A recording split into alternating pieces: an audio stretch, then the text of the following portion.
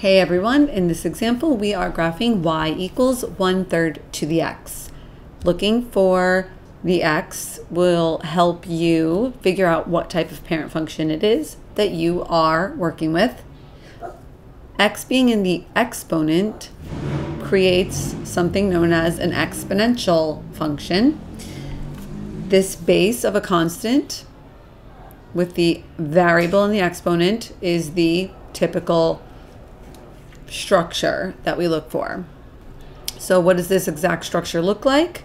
Y equals a times b to the x is one way to think of it. When you're only looking at this, the a is commonly referred to as your initial value. The initial value is another way of saying y intercept. I hope you know which is your y-axis and which is your x. And then that b over here, while we could just call it the base, it is important for us to know that the base could work in really one of two ways. The base can either be a growth or decay factor. So it's a growth or decay factor. Well, how do you know which one it is? Well, if that number is larger than 1, it's a growth factor. And if that number is between 0 and 1, it's a decay factor. It won't be negative when you're dealing with exponential functions. It won't be 0 and it won't be 1. What is the initial value in this example? If you said 1/3, no, it is not 1/3. I'm very sorry. You are incorrect. It is an invisible 1, a very often forgotten invisible 1. That right there is your A. That right there is your B or your base. We could also think of this as having an H and a K, which are your horizontal translation and vertical translation. Minus h would move it h units to the right, and it would be found in the exponent. Since we don't have anything up there, it's really a -0, meaning it moves 0 units to the right. Plus k would move it k units up, and since again we don't have any number being added or subtracted to the end, we really could just say we have a +0 at the end right there. Again, moving this 0 units up or down. So where should we begin? I would say let's begin by plotting our y-intercept. So go ahead and put a dot right there.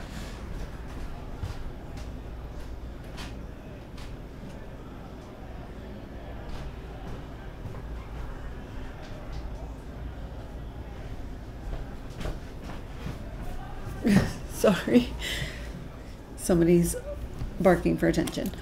So I have a 1 right here. Now, 1/3 is my decay factor. So that means as you move 1 unit over to the right, you're going to constantly take 1/3 of the previous value. So that really means your function is modeling a scenario where we're actually decreasing by 2/3 and retaining 1/3 of a value. What's 1/3 of 1? 1/3. What's 1/3 of 1/3? 1/9. What's 1/3 of 1/9? 1/27th. Of, and that doesn't even look like it went down, it looks like it went up, and it shouldn't. Of in math means to multiply. So when you're saying 1/3 of 1, or 1/3 of 1/3, 1/3 of 1/9, and so on. That's 1/3, 1/9, 1/27. Well, as we keep going, next you're going to have 1/81, 1/243, 1/729. It's going to be quite ridiculous, and it's a little silly to continue trying to squeeze it. Mine is obviously terrible and lumpy. Is there a better way? Of course. If we move to the left, instead of finding 1/3 of something, which is essentially dividing by 3, finding 1/3 of it, multiplying by 1/3. We could actually triple the y value. So if it was at 1 right here, 1 times 3 is 3. What about 3 times 3? 9. What about 9 times 3? 27, and so on. I'm not going to fit that, so we just do the best we can. So what are these ordered pairs we're looking at? That right there is -2, 9. That right there is -1, 3. That right there is 0, 1, not 1, 0. Watch for that. What about that one? That was 1, 1/3. Let's label at least one more. That's going to be 2, 1/9. And we have our beautiful ordered pairs, parentheses on both sides. Is there anything else we can do to make this a little bit better? Of course. We can draw in our horizontal asymptote. Asymptote is really more or less the same word as asymptomatic. That means that it does not have any of the symptoms or characteristics of the exponential function. We're going to continue to get closer and closer and closer to 0 in this case, but we'll never actually reach it. So the horizontal asymptote is actually at this value right here. It's always going to be at really the k value. If you needed to indicate what that was, you could write out horizontal, always spell things correctly, asymptote. That's how we spell it. Take a moment. And at y equals 0.